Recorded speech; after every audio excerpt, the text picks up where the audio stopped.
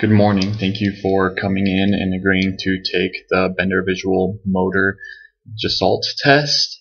The purpose of this test is to look at your visual motor integration. It looks at your fine motor skills, how well you can hold a pencil. And then it also looks at your organizational and planning skills. So you're going to look at something. The test is it's 16 cards. I will give you a card to look at for 5 seconds.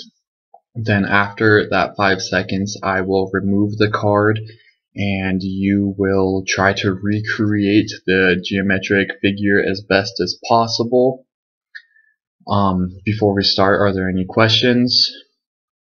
And then right here would be the moment where you give the card and you do it 16 times. So you give one card, you give it, or you let them look at it for approximately 5 seconds, and then you take the card away, and then they would try to recreate the figure as best as possible.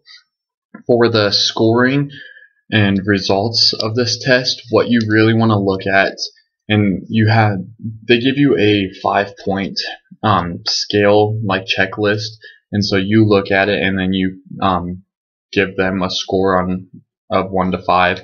But stuff that you would look at for this test would be the angular difficulty, so if they have difficulty recreating the same angles, if there's just bizarre doodling, not even close to what they're trying to recreate, if the figure is like a circle and they have difficulty closing it, if they forget something, if there's cohesion or collision or contamination, something like that. And then after they take the test, you would just thank them and tell them that the results are not definitive right then, and that you need time to look at the results and compare the results before you will get back with them.